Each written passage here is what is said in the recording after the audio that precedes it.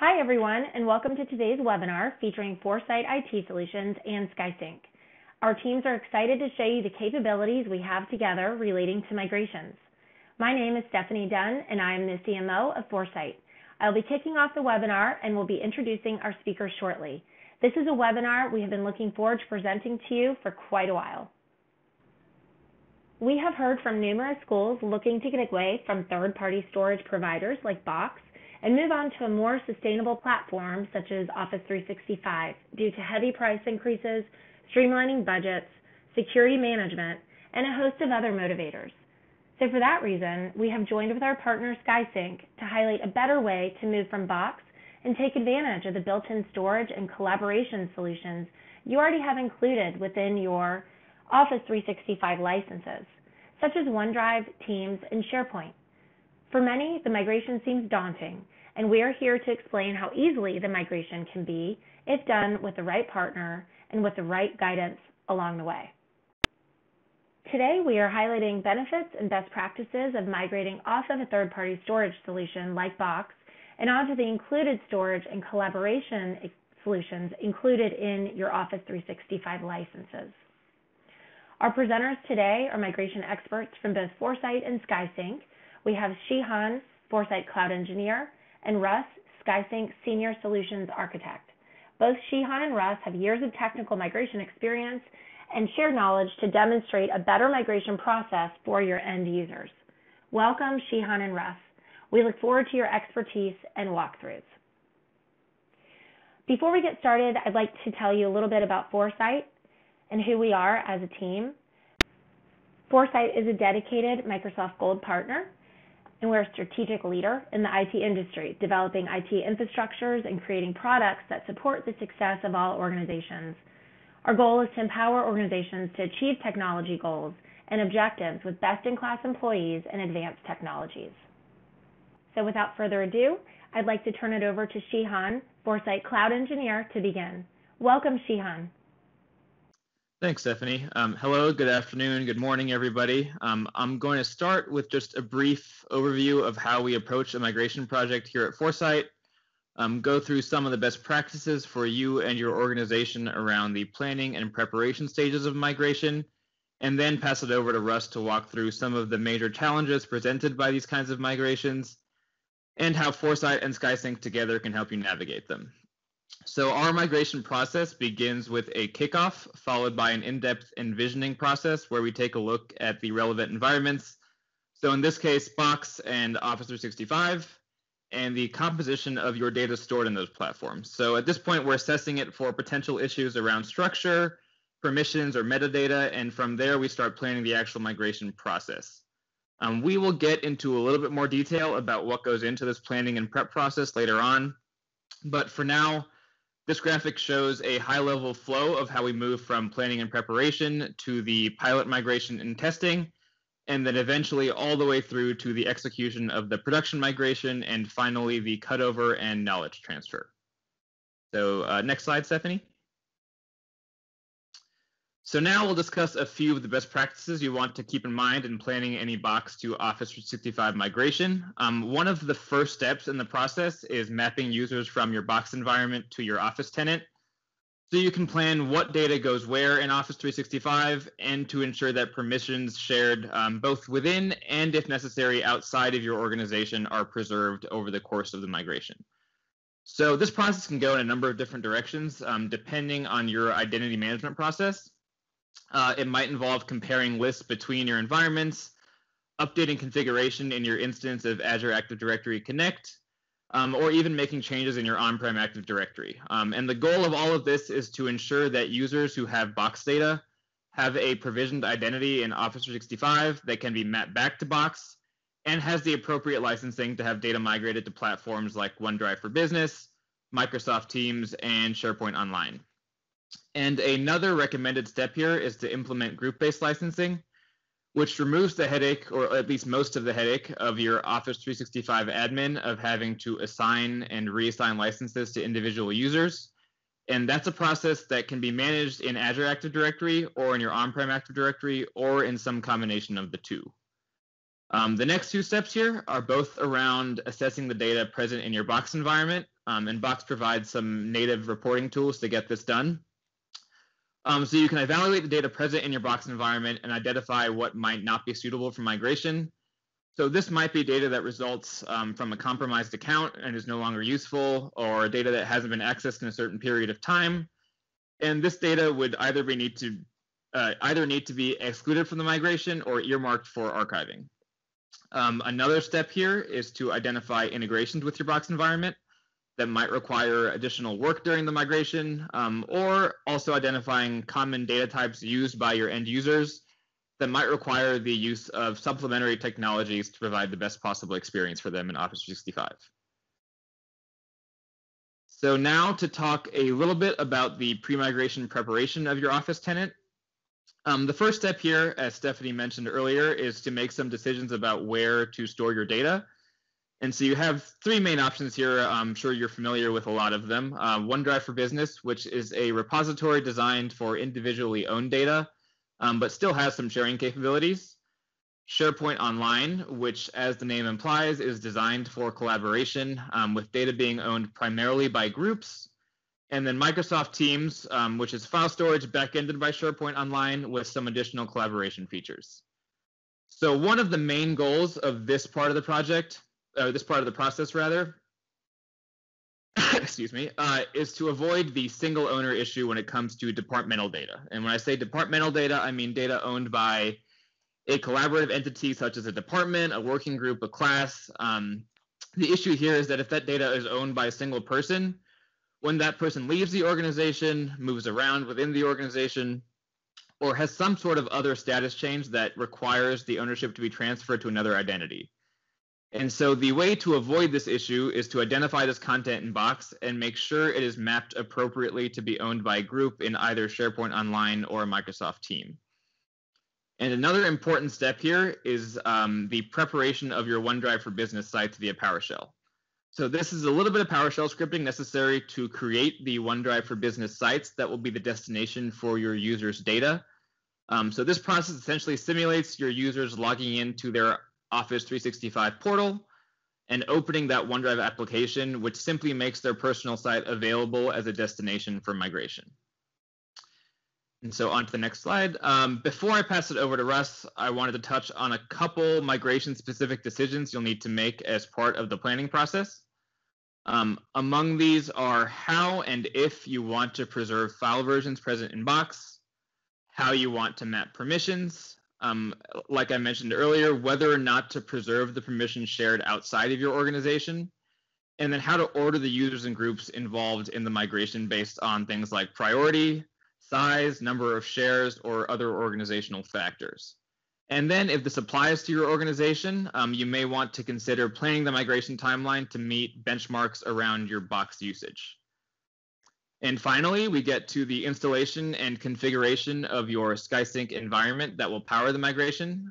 This involves installing the software, standing up your processing and database servers, installing SkySync extensions, one of the most popular of which is the Box Notes to Word document conversion, and then preparing your user maps and your job templates. And the job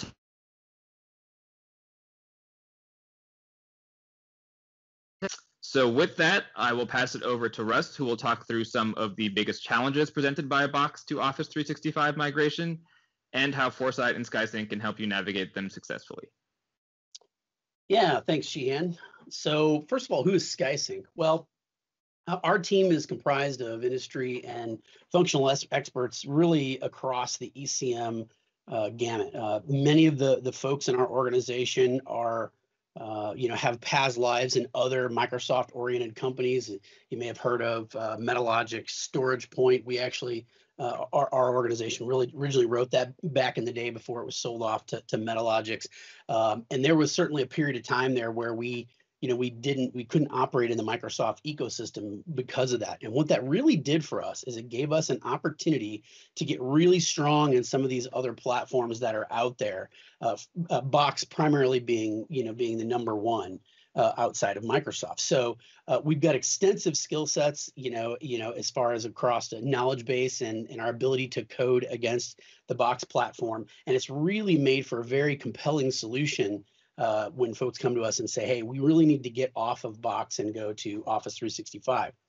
So if you take a strong software product that's got the capability to integrate with a Box and an Office 365 at a very deep level, and then you add in a very strong system integrator partner like Forsyte, really you come up with this sort of best of breed overall solution that really makes for a compelling option to get your content off of this legacy platform.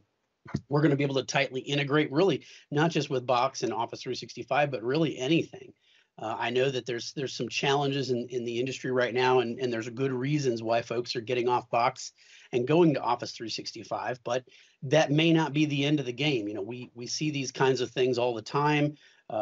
Business plans change, incentives change, and just remember that Forsyte and SkySync can operate in a scenario that really, we're really just the highway to wherever you want to go. And in this case, we're very strong with getting content from Box to Office 365. So I'm going to talk a little bit about what that looks like. Next slide, please. So, the question we're answering here, and I think that Sheehan's done a good job of showing you really a lot of steps and a lot of things that have to be thought about in going into a migration from Box to Office 365. There's a lot of steps there. There's a lot to think about. There's a lot of analysis. And, clearly it's great to have a strong partner like Forsyte to help us with these things. But why don't we just try doing it ourselves? Why do folks not do that? Well, at the end of the day, we like to say that really free isn't free. There are a number of costs involved, hidden costs and really risks that can cause problems when you try to do things on your own or have your end users do it on your own. Not to mention the fact that you saw all the things involved in actually executing a migration of this magnitude. So there's a lot of time invested by your organization, and we're trying to help you with that. But I want to talk a little bit about just really some of the common challenges as we migrate Box to OneDrive for Business. I know Sheehan mentioned that Box has reports that can help us understand some of that content. And those reports are really good as kind of a baseline, and they can give you some really good information around, who's, kind of who owns what, some general storage information, things like that. But there's an additional level that we can go when you use a tool like SkySync. We have the ability to do full scan on the source content and really do even a full simulated migration from source to destination without ever moving a file. So that helps you identify remediation issues. It helps us to see collections of content by file type or by file size or by user. It'll also flag any potential errors that might occur and really gives us excellent insight into permissions, which is a very important concept, specifically around sharing and collaboration. So if you think about sharing something in Box, you've got this folder, it's been shared with a number of other people. Those folks in Box are seeing that blue folder in that user interface. If you think about how Box operates, really everything happens at the user account level. There's really no centralized or business data store for content. So you end up with these user accounts that have very wide, a very large number of these heavily collaborated on folders. Well, these folders don't always really belong in that account location. They really belong in more of a centralized location. So if you think about why does SharePoint have document libraries and team sites? Well, these are areas that you work on content together. So using the sharing insights reports from SkySync, we can see where those big rocks are. Where are those folders hiding inside all of those user accounts that basically tell us that, by counts, how many people are we collaborating on with this content? And if we find that there's some large islands of collaboration, well, those become good targets to move content over into SharePoint Online and to Teams. And so by having that capability in that report allows Forsyte to make architectural design decisions and help provide that guidance as to when content should go to OneDrive for Business and when it should go to SharePoint Online or Teams. And then again, we also think about user permissions, and we think about moving content over to to that destination. Permissions in Box and permissions in Office 365 are actually quite different. Box uses a waterfall approach, which means that if I have access to a folder, I also have access to everything underneath that folder. SharePoint Online doesn't work like that. So how do you transform those permissions from Box to a world where that paradigm is similar in Office 365? SkySync does all of that for you. And we also have to think about security and compliance, right? So you've got all this collaboration data. That's important business data. That's important to your users. And then you have all the user permissions, already tied to your business, right? Like we're including and excluding permissions to certain content on purpose, and it has a reason. Without a centralized reporting and auditing of the entire migration process, it becomes very difficult to really ensure that sort of chain of custody, that the content did in fact move from the source all the way to the destination, and you've accounted for everything in that. So SkySync provides that additional oversight into that sharing, that permissions, and the actual tracking of the migrated content to ensure that, hey, later on, if somebody comes after us or we need to be able to produce something or put something on legal hold or provide some discovery, we know that content made it from the source to the destination. And if it didn't, why didn't it go? Maybe we filtered it on purpose. Maybe there's another good reason we've got that information. Next slide, please.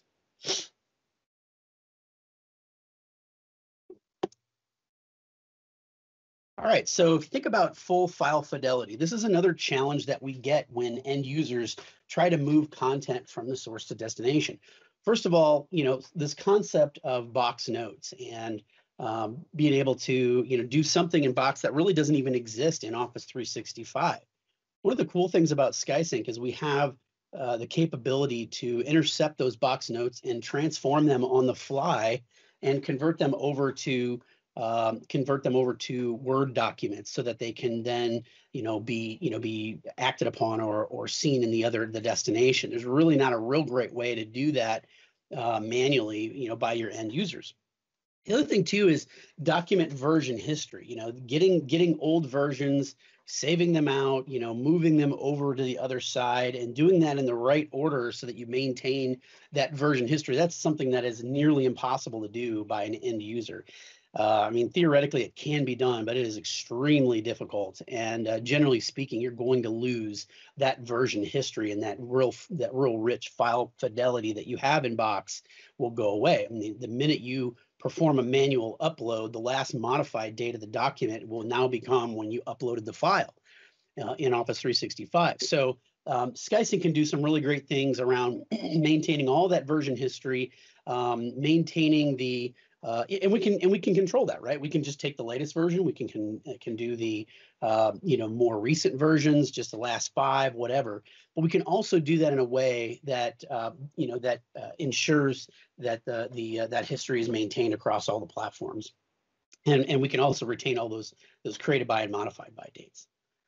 Remediation. This is another big piece of the puzzle, right? So if you think about we kind of talked a little bit about running that pre-analysis or that pre-scan so that'll identify challenges up front.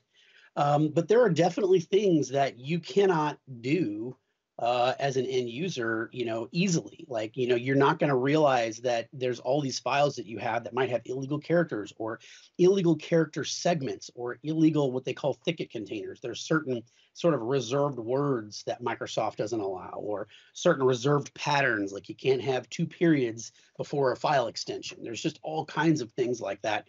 And if you think about all the time that your end users would have to take, even if it's just a half an hour per user to remediate all that, you're going to lose thousands of hours in productivity while, across your user base as they work through that. So all those key content attributes, those are things that SkySync's going to pick up. And as part of the pre-remediation process, we're going to identify if there's anything we can't do. For example, Box will allow you to put thousands of characters in a file name. Microsoft doesn't allow us to do that. There's a 400 character path length limit. So SkySync can do some things to do some path truncation, but there are limits to what we can do and still maintain unique files. So all of those things are very important when you think about do that migration. And finally, campus disruption. SkySync is extraordinarily scalable, and it allows us to run many migration jobs in parallel at the same time, which allows us to keep a very near real-time synchronization between your source system in Box and Office 365. We call this continuous copy. And so we're constantly streaming changes over that happen from the source to the destination. And this includes not just files and folders being added, but also things like deletes. I mean, we can actually propagate the deletes from the source to the destination so that when it comes time to cut over, your end users are not confused. And so if you think about what that means in the larger scheme of change management and cutover, that means that we can be streaming all that content over from source to destination, and all of your users can continue using the platform in Box as they normally would. You don't have to have confusion over who's been cut over, who hasn't been cut over, because we're all using the same source system. And then, certainly the folks in my, my direct sphere of influence, my group or my department, at the very least, we're going to cut them all over at the same time very, very quickly. And there's a relatively low amount of downtime and minimal impact to end users. So that's much better scenario than if we have Johnny, he goes and migrates his stuff on Monday, and then Susie, she goes and migrates her stuff 2 weekends later. If they're sharing that content and collaborating on it, which version are they using? Are they using the version on Box? Are they using the version on OneDrive for Business? This gets extremely complicated very, very quickly. And by having all that content cut over at the same time, we substantially minimize disruption. So I think those are kind of the big rocks. If you think about what we've addressed, really at the end of the day, we've done these things for other organizations, for other, educational institutions. And, it's been very, very successful. In the past 5 months, we've moved over 5.5 petabytes, 320,000 users, several Big 10 schools from Box to OneDrive. It's a proven process. It's a hardened process. It's something that we have a predictable outcome with, and we can really absolutely help you guys with that as well. So I think that's just about all I've got. Perfect. Thank you, Russ. And thank you, Shihan. I really, really appreciate you going through all of this. Stephanie, next slide, please. So I am Susie McClure, and I've been in the migration space for probably about 10 years now. And I loved what Russ was talking about, right? One of the most daunting tasks of a migration is the planning, and it is the communication. And from a Forsyte side, I just, wanted to tell you that we do have an entire sales team to help you with that. We do have pre-sales engineers that can help you understand the messaging to the users and what you need to do to migrate first. And then we also help you with all the services. So I can say wholeheartedly that I've probably seen pretty much every migration scenario there is, and Box is potentially one of the most difficult ones to do. So I've seen a lot of universities try to do it themselves. And unfortunately, as Russ kind of was talking about, it is a task that, potentially could get messed up very, very quickly. So I'd love for you guys to reach out, even just a quick conversation to understand what that looks like. And we can definitely help get you started and get you on the right path. So we do have quite a few questions in the chat. So I'm going to go the first one. So it says, you mentioned Box price increases at the beginning of the webinar.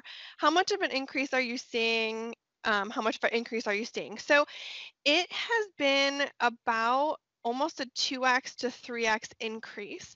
There have been some interesting areas going on, with the Box side of it, but, we've seen a mass exodus of education entities from Box because specifically in the education space, Box has decided to increase that. So just an FYI, we've been seeing a lot of customers, unfortunately, because the size of data that they had in Box, you might have to potentially renew just for at least a year, but we have seen a lot of people moving after, during that time, just because of this increase. Okay, next question is, how long does a migration usually take? So Shihan or Russ, would you like to take that one? Yeah, I can start us off. So we get that question a lot, and it's a pretty difficult question to answer. I think the intuitive factors there are the number of users you have and the amount of data they have. associated to them. But then in addition to that, we have to consider how that data is distributed, whether it's spread across a lot of users or kind of centralized to a few.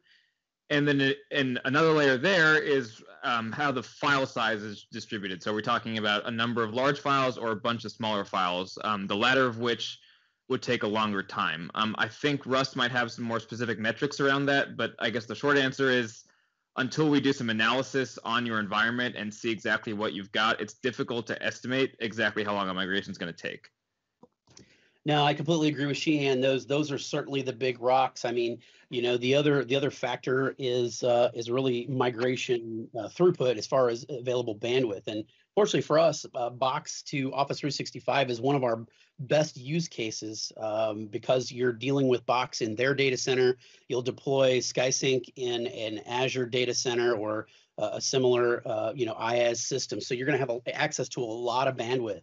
And then at that point, it kind of comes down to, again, how that data breaks down, which will drive sort of the architecture of like how many servers to use for SkySync. And SkySync is extremely efficient with hardware utilization. So we have the ability to certainly, take full advantage of whatever hardware we're able to throw at it. I guess the key takeaway there is it can be very, very it can operate at your speed. Like if you've got a renewal coming up, we can scale up and get to a really, really fast rate of migration speed. But if you've got the time, we can slow roll it as well a little bit if we need to for change management. And Russ, while we're kind of on this topic, I do have another question regarding installing a software client. So can you give a little bit of clarification about, the Azure instance or what they potentially need for that installation?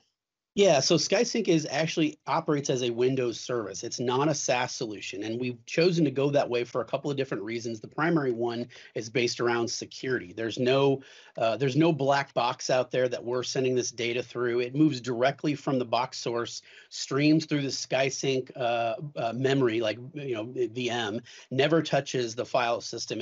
There's no data at rest, and then it gets pushed directly into Azure File Store as it gets imported into Office 365. So there's no black box out there. So for that reason, we operate in the security context of the customer, which is typically going to be an Azure VM, preferably co-located in the same region as where your tenant is located to eliminate the latency between the endpoints. But yes, it is a Microsoft Windows service. It's going to run in Windows. We actually can do some other things with Kubernetes and stuff. We just don't typically see that.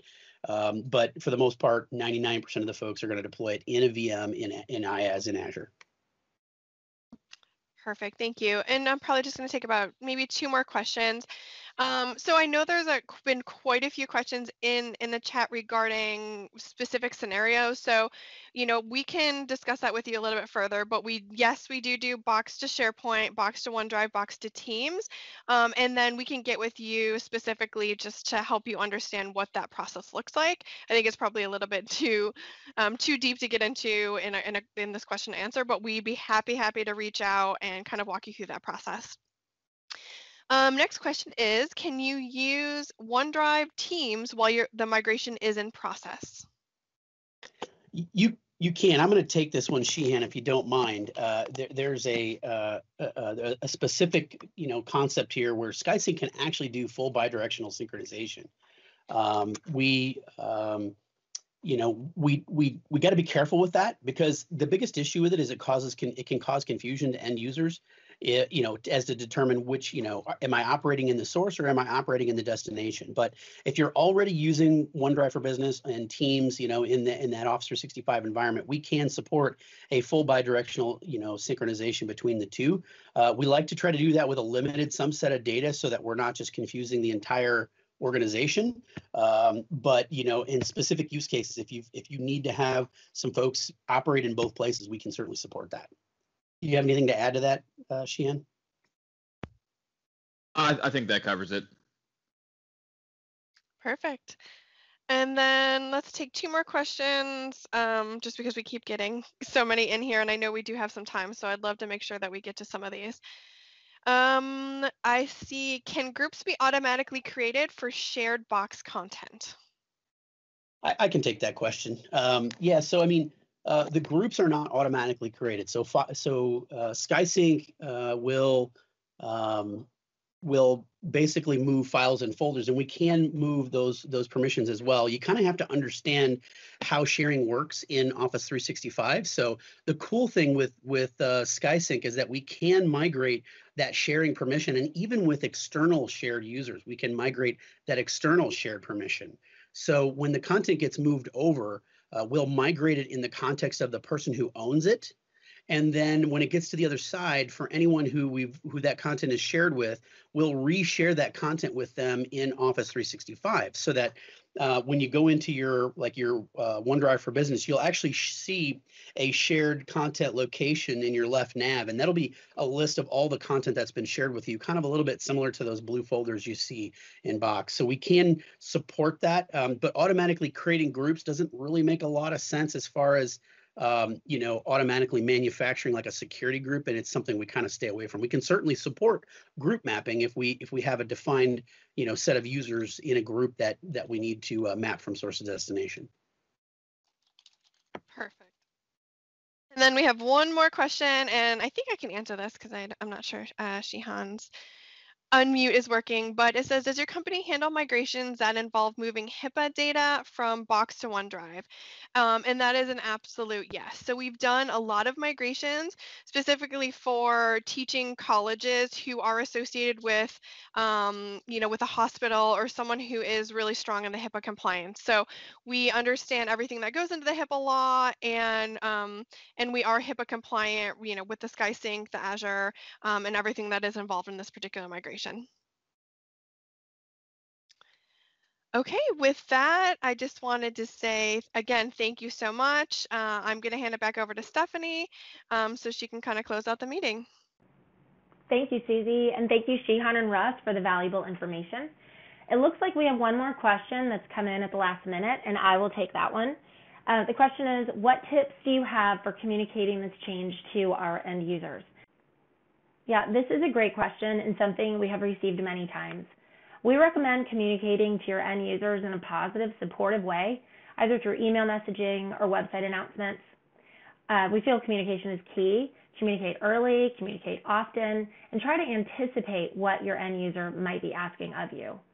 At Forsyte, we supply our customers with professionally written emails, website copy, data sheets, and other resources that can help in the transition. And we do recommend providing cutover timelines, helpful links, product guides, really anything that will help aid in that end user adoption and change management. So with that, it looks like we have no further questions, and we'll sign off for now. We appreciate your time with our teams today and hope to engage with you in the near future. If you have any additional questions, please send them over to info@forsyteit.com, and we will answer you right away. We're here to help, and we appreciate the opportunity to support you. Thank you all, and we hope you have a great rest of your day.